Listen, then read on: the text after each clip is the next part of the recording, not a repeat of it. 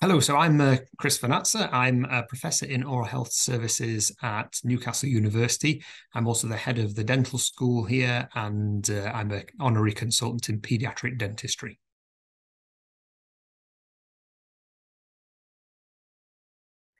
Yeah, so my undergraduate degree was in dentistry from Sheffield University, and I moved straight up to Newcastle when I graduated to take on a longitudinal foundation program here at Newcastle. And that was over 2 years and was a week in practice, alternating with a week in the dental hospital. And I deliberately chose that scheme. It was the only one in the country at the time because it did have a bit of access into the dental hospital where the university was based. And I knew I was interested in academia already. I then went from that into a clinical fellow position, which predated the NIHR scheme. So that was a Newcastle scheme where it was 50% teaching and 50% doing a PhD. And my PhD was in the area of oral health economics, and quite a novel thing back in that time. And from there, I then took an NIHR clinical lecturer post to do my pediatric dentistry training. And I was lucky enough to secure an NIHR advanced fellowship. It was then called the Clinician Scientist Fellowship for the next few years, completing my training and moving into an honorary consultant post in the middle of that fellowship, before then becoming senior lecturer, and then got promotion to professor this year, and then just took up the post as head of school in the last few months. So yeah, it's been quite an exciting year this year.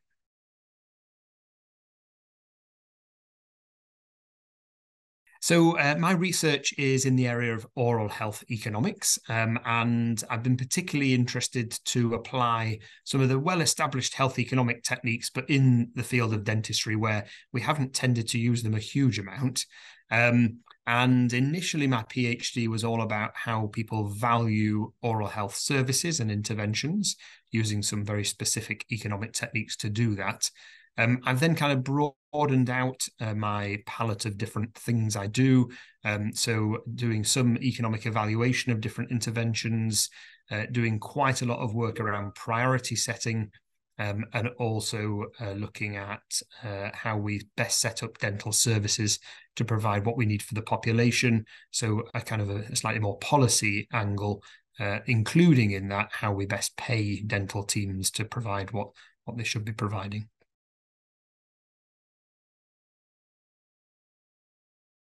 So I guess if I think back over my whole career, the biggest challenge that's been pervasive throughout is juggling the different elements of clinical work, research work, teaching work, and increasingly for me now, management and leadership work, and trying to find time to fit all of those things, which I really enjoy, and doing each of them justice. So that's the thing that's kind of been throughout the whole of my career. In terms of the research specifically, I guess sometimes it's been the idea that I've been using new techniques for dentistry and trying to get people to understand those and realize the value of those. And then I'm also really interested in how my research can make an impact on policy, and the kind of research policy interface has been an area that's been a real difficulty for me, but actually part of the joy of the job is working out how best to influence policy and how I might get around those difficulties.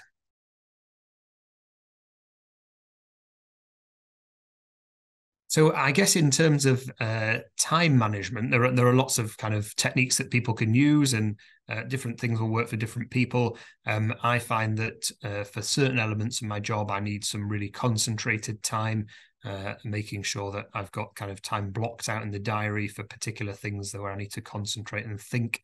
But also knowing that at some points I'm going to be much better at doing the simpler kind of admin tasks, and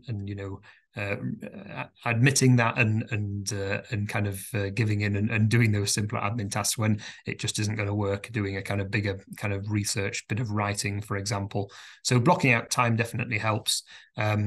And I think also understanding that it's swings and roundabouts, and at some times of year, certain things will have to take a priority. At other times of the year, others will, and not feeling too guilty about the other one while I'm concentrating on whatever's the priority at the time.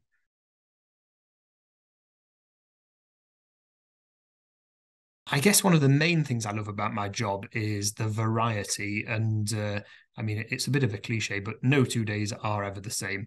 And in fact, no 2 hours are ever the same. I just love the fact that I'm doing a bit of clinical work, a bit of research, a bit of teaching, some management and leadership stuff. So that's one of the real pleasures of the job, and one of the reasons I'm particularly interested in an academic career. The other side that's become more and more important for me is the opportunity to bring people on.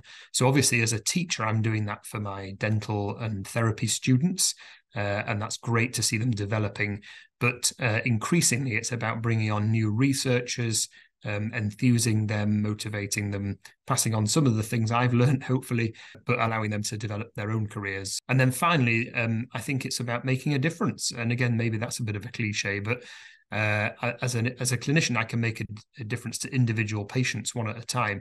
But as a researcher, I can make a difference to whole populations in a kind of much bigger way.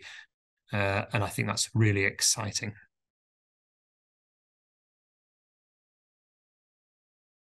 So I guess I'm in a slightly unusual position in that my research is at the very kind of public health and population level.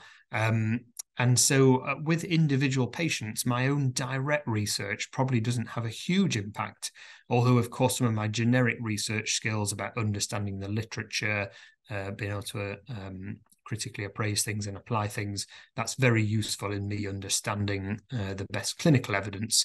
But actually, I think I'm probably making a difference to my patients at a different level in terms of how services are set up, how we best provide services for patients, and some of the public health approaches. So I guess I'm slightly unusual in that my research isn't directly linked to my clinical work. However, it has meant that I've been able to contribute as a consultant to some of the more strategic stuff. So, for example, I've done lots of research around how we commission dentistry in England, but then I've been able to apply that more locally by sitting on some of the commissioning groups. So our regional managed clinical network, for example, and been able to apply some of the things I've learned nationally by looking at best practice to our local region.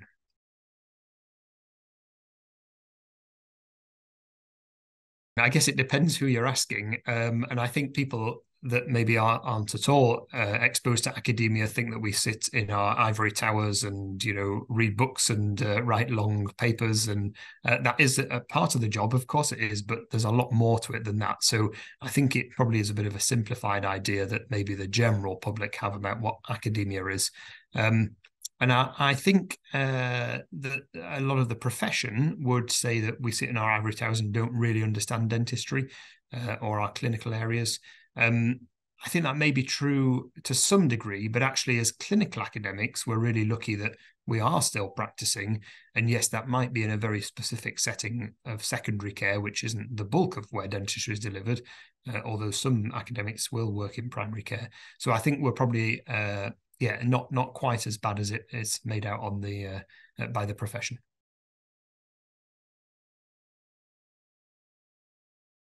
I guess part of it is about how important people are. Maybe I did already know that when I was starting out, but actually, when I think back over my career, it's really the people that I work with, some of my mentors, my PhD supervisors, who've really made a difference, and some of the other people they've introduced me to, and that I've therefore then been able to work with and collaborate with and generate better ideas by working across different disciplines and across different people.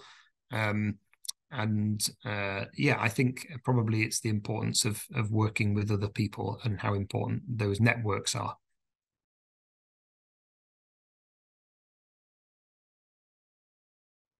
So I was really lucky while I was doing my undergraduate studies at Sheffield to meet a guy called Professor Peter Robinson, who was our professor of dental public health at the time. And I undertook an undergraduate research project. We all had to do one with him, but found that particularly inspiring. It was actually all around whether we could teach doctors in Uganda how to diagnose oral manifestations of HIV. So very much not the kind of research I do now, but I just found the whole experience really exciting and interesting. And he also gave me the opportunity to present that at a national conference. That was, again, a really great experience that not many undergraduates had. And as I was leaving Sheffield, he said, "Oh, well, if you're going to Newcastle, I'm going to introduce you to somebody there who was Jimmy Steele." And he was a real legend in the dental world, and very influential on policy. And I met Jimmy as I arrived here, and he was an absolute inspiration. Sadly passed away early a few years ago, and a big loss to me and to the profession. But he really did shape my research career, gave me the research area of oral health economics, which was really quite visionary. And those two individuals probably got me started. There've been a whole host of people since then who've had a major effect on me, but I guess I would pick out those two.